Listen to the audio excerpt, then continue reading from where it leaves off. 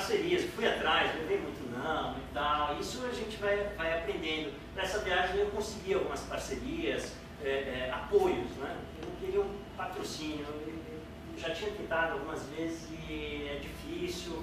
Eu falei, ah não, então vou atropelar, eu vou começar devagar, vou fazer essas parcerias, apoios. Então, Levorim, por exemplo, pneu, uma empresa que monta sites para montar o site nosso na época. E eu sempre tive a preocupação daí, já nessa viagem, de não comprometer demais, né? Então, eu não inventava muito. Eu falava, olha, eu posso oferecer uma matéria, eu falo de vocês num jornal de bairro, sei lá, Gazeta de Santo Amaro, na época e tal. Eu não viajei muito na maionese, assim. Quando a gente sair lá de Antofagasta, era de vir para o Brasil. Eu não escolhi sair do Brasil para ir para Antofagasta, primeiro porque eu ia gastar todas as minhas energias no início e talvez eu teria no meio do caminho, de repente, se pintasse uma dúvida, meu, que loucura e tal, eu vou voltar. Aí pelo menos aí eu também escolhi sair do Atacama, para falar, nossa, agora já está para lá.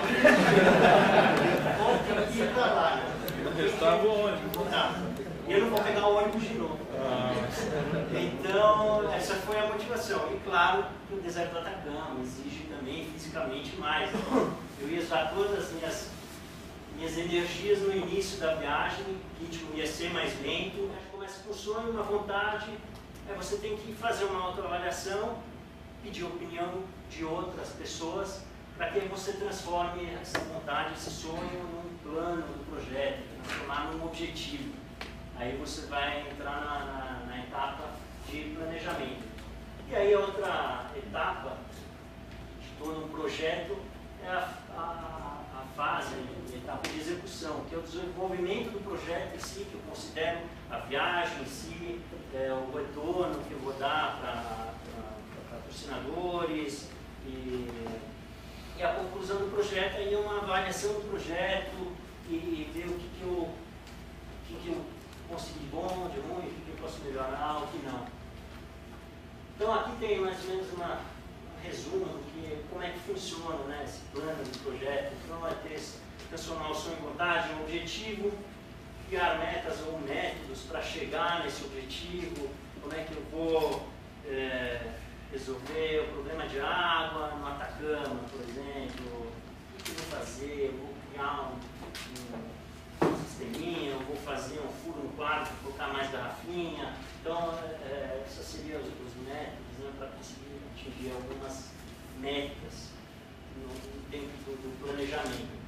Reunir informação, então, ir atrás, leitura de livros, sites, pessoas que conhecem a região. Na época eu conheci o Sérgio, que foi um cara que desceu de Angra dos Seis até o Chuai de Fusca no inverno, então ele estava uma vez na Fé, aí eu já peguei informação com ele também.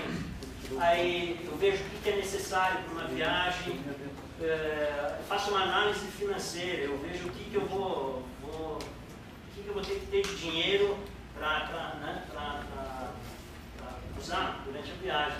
Ter um plano B, eu chamo isso, um plano B, se eu não conseguir por um caminho, se eu não conseguir um patrocinador, um apoio, como é que eu vou me virar, vou economizar, vou trabalhar e tal, né?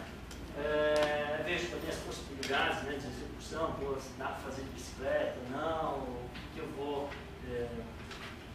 vou fazer para que seja possível a viagem, como executar e quando, colocar sempre tudo no papel e busca por parcerias. Assim que você tiver esse plano do projeto, aí você vai atrás das parcerias, você não é sozinho. O pessoal pergunta às vezes, pô, sozinho não é muito perigoso?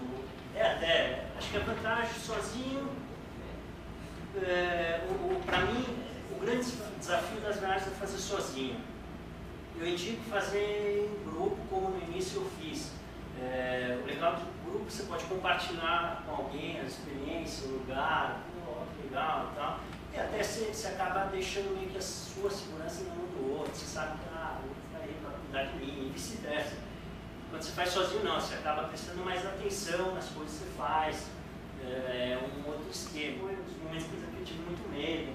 Aí sobre o medo, né, o pessoal fala, pô, mas medo é ruim, é bom. O legal do medo é que ele acaba sendo meio que um aliado, né? Você acaba com o medo se policiando mais, você acaba tomando mais cuidado, aí sim você para de beber tanta água e tal. Isso é a vantagem do medo. O problema é quando você perde o controle desse medo, aí vira pânico, de repente, sei lá, resolver fazer uma loucura e tal. Aí esse é o pânico. Mas por sorte eu não entrei nessa fase. E o legal, nessa viagem, que é muito importante, foi muito importante para mim, eu tive a noção que eu iria para uma região isolada. No planejamento você tenta evitar todos os riscos, todos, mas isso é difícil, você não consegue eliminar 100%. Mas você pelo menos tem que saber que você tem um pequeno risco, você tem que estar meio preparado para as coisas que possam te acontecer de ruim. Então, a pessoa faz uma viagem assim, eu recomendo.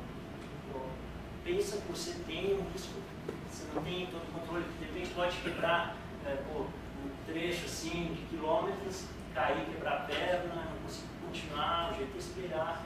Esse é o risco que eu falo. Assim, né?